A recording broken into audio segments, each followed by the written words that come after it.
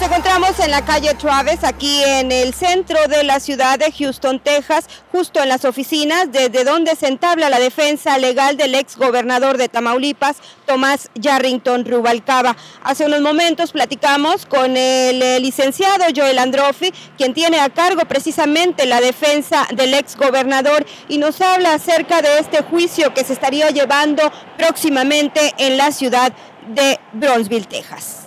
Gracias, licenciado, por esta entrevista. ¿Cómo inicia todo este proceso para que finalmente el gobierno de los Estados Unidos haga estos señalamientos en contra del exgobernador Tomas Yarrington? Well, to get an indictment against an individual, the prosecutors present evidence to a group of individuals called the grand jury, and they present this evidence without the defense having any opportunity to challenge it. They look at the evidence and decide whether to formally charge somebody. But generally speaking, it's the prosecutors that make the decisions, because most of these cases are too complicated and sophisticated for your average person to understand whether there's a criminal charge that should come out of it. So the prosecutors prepare the indictment, they give it to the grand jurors and say, here's the indictment, sign your name to it. We think that there's enough criminal charges here. So in reality, the grand jurors make the decision, but in practicality, the prosecutors tell them what to do.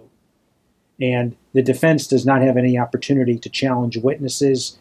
They don't have any opportunity to do anything to reduce the charges or eliminate the charges. It's a one-sided process. ¿Por qué? ¿Por qué no se tuvo esta oportunidad? Well, that's the way the system's worked for hundreds of years. That's the justice system that came out of England. So it's the way that the American government pursues criminal cases, through a grand jury. It's supposed to be a filter. It's supposed to be a buffer between, to make sure that people aren't charged unfairly, but it doesn't work that way because prosecutors just make their mind up and then they just use the grand jury to rubber stamp what they want done. Esto no es normal. It's normal process. It's unfair, but it's normal. It's that way in the federal system. It's that way in the state system. Okay.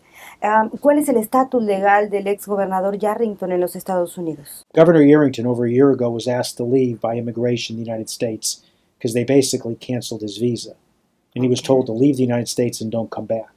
So he was removed from the United States by the United States government over a year ago while he was being investigated. Usted comentó el 5 de diciembre en la conferencia de prensa en México que hasta ese momento no había orden de arresto en contra del exgobernador. ¿En este momento ha cambiado esta situación? That's what I've been told. I've been told that there was a warrant, but I've not seen anything yet. So the government hasn't even approached me at all on any of this case. I got an indictment from a reporter. I've not seen a warrant. I've not seen an official indictment from the government. I've seen nothing yet from the authorities. ¿Cómo se encuentra el ex gobernador Yarrington de estado de ánimo, de salud? ¿Tiene alguna información en este sentido? My understanding that he's doing fine.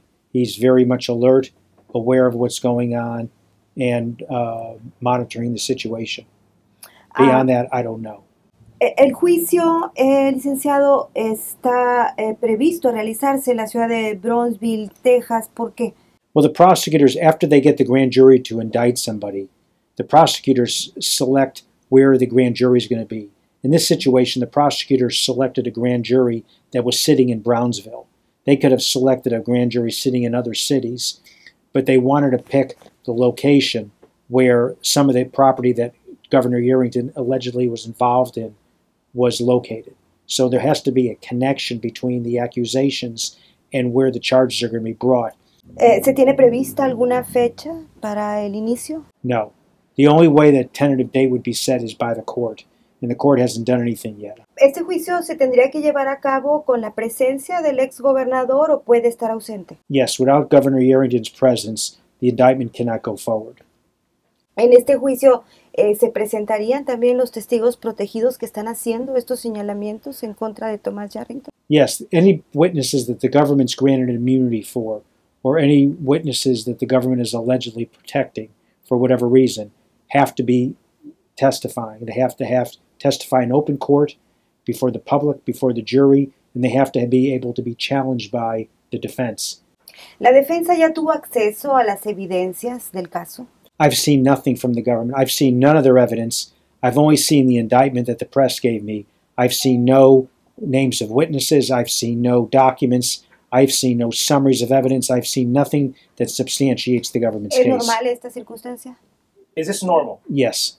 ¿Se descartan motivos políticos en esta nueva acción en contra del exgobernador? I don't know if it's political in nature. We'll learn that as this matter progresses, I'll understand better whether there's political connections here. ¿Hay una relación entre la defensa en México y la defensa en Estados Unidos? ¿Se está trabajando de manera coordinada en algún caso concreto, en alguna área concreta? Yes, I'm in touch with Governor Yarrington's Mexican lawyers and about what's going on in Mexico, and they want to know what's going on here. So there's we talk about that periodically. Usted comentó que el exgobernador o que el gobierno de Estados Unidos había pedido al exgobernador que abandonara el país porque su visa había expirado. ¿Previamente ya se había tenido algún problema en este sentido con la visa? Not that I'm aware of. He's come and gone in the United States for years without interruption. One day they decided that they didn't want him here anymore, and they canceled his visa and they told him to leave. Up until that point in time, he was free to come and go. So, it's somewhat perplexing why the United States government would ask him to leave if they had these accusations against him that he was involved in laundering of money. But there's no evidence so far to prove he was laundering any money. Usted también comentó en aquella conferencia de prensa en la Ciudad de México el hecho de que no había contacto entre autoridades federales y la defensa. En este caso, en este momento ya hay canales de comunicación. No, I've had no communication with the United States prosecutors or anybody with the U.S. government after the unsealing of the indictment. ¿Por qué? Why is this? I have no idea. You'd have to ask the government that. They're the ones I would expect to communicate with me. All I've seen is an indictment from the press, and ¿Es nothing normal more. esto? I would have expected the government would have called me on the phone to let me know about the unsealing of the indictment, because they do know I represent Governor Yarrington, but that's not transpired. I'm surprised at that. I would have expected an invitation to come in, let them show me the evidence against him, let them show me what they have, let them show me who their witnesses are, let me show me the support for their accusations, but they've given no notice to me or no opportunity to look at that. I've asked before to look at the evidence against Yarrington, but they've never made it available. ¿Hay un trato diferente por parte del gobierno de los Estados Unidos al tratarse de un exgobernador? It's not typical for the government to behave the way they're doing. I'm not suggesting it's wrong on the part of the government, but you would think that they would be more open and forthcoming about what information they have about the charges. If the charges were so solid and strong, that you would think that they would just be more welcome to show them to me and let me look at them. ¿Cuál es la diferencia entre este y un caso típico? Well, in a normal case, the government doesn't throw somebody out of the country while they're investigating them and ask them later to come back. In a normal case, there's more communication with the defense about what's going on in the case, so the defense has an opportunity to attack the charges. Here, the government's been very quiet and secret about what's going on. Everything from the grand jury through present, the government's been very secret about what they've been doing. And when the government operates in secrecy, it doesn't give the defense much of an opportunity to challenge anything. Esto le resta oportunidades a la defensa. It hinders the defense and it hinders the public an opportunity to find out whether, something did happen or not. The public has a right to know too, and the public hasn't seen anything either. All the public has heard is accusations. The public's never seen any support for these accusations. And if I'm a member of the public, I'd want to know why this information has been kept so secret, why it hasn't been made available to the defense to challenge. If you want to have a fair trial, you got to make this stuff available. Considerando todo esto, ¿hay posibilidades o esperan ustedes un juicio justo? Unlikely.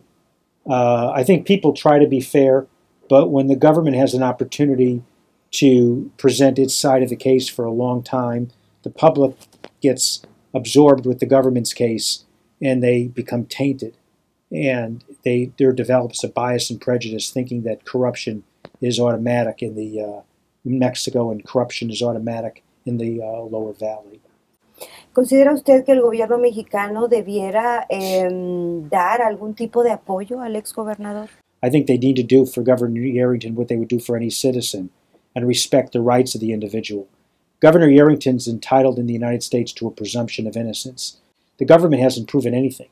With this secret evidence, all they've done is shown a grand jury what they think is their side of the charges, but that hasn't been challenged by us. The public needs to respect Governor Yarrington's right to the presumption of innocence.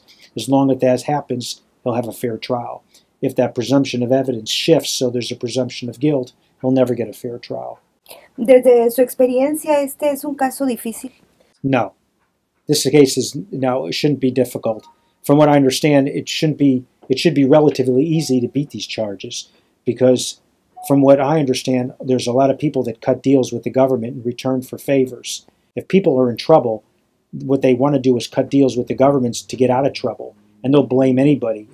Governor Yarrington's a big person to blame. If you start blaming Governor Yarrington, you get a lot of benefits for yourself. So once we prove that to a jury, I think a jury is going to see right through this case and see that there's a lot of people lying for their own benefit. That's going to be a common theme in this case.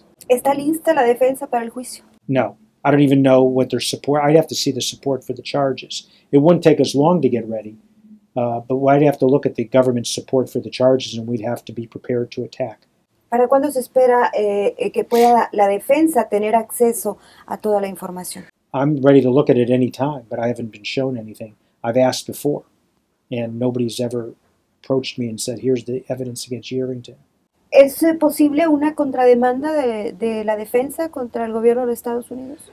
Countersuits are generally not available, except if they indict Governor Yarrington and he's acquitted of the charges. Governor Yarrington could, if he proves that the government's case was brought maliciously, he could ask for his attorney's fees back.